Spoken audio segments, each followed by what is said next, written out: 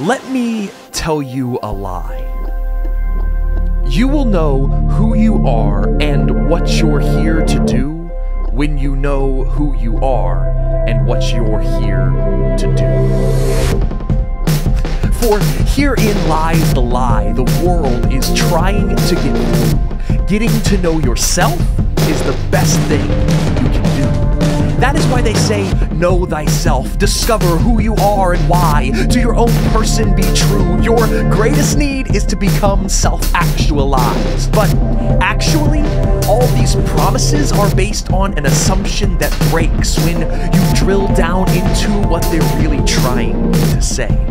For trying to know who you are by simply looking inside is based on the fundamental presupposition that you are where the center of the universe lies. And that is why becoming self-actualized is actually the world's most tactical lie. Because self cannot define something bigger than itself, and who you are is comprised of not just you, but of everything else. For self cannot self-help. I cannot identify I. So we need to look somewhere else to find what we are all trying to find.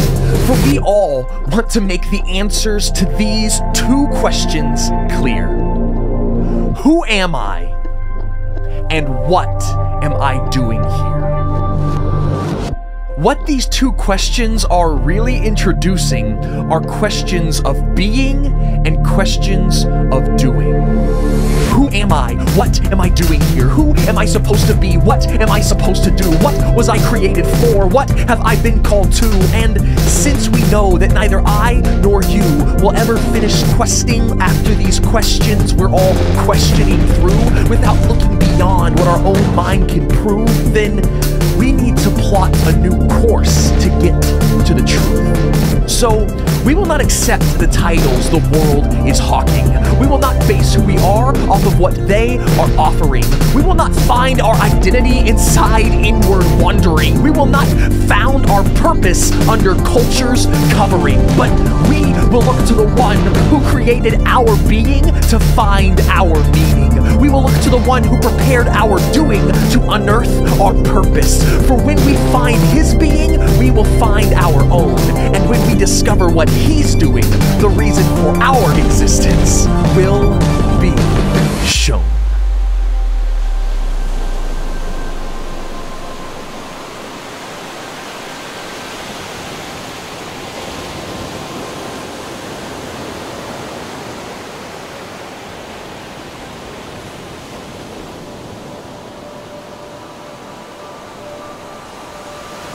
Let me tell you the truth.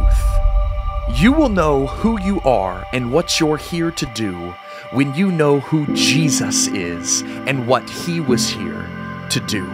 For if you can't know yourself unless you first know your Maker, then you must know Jesus, who is the perfect image of our Creator.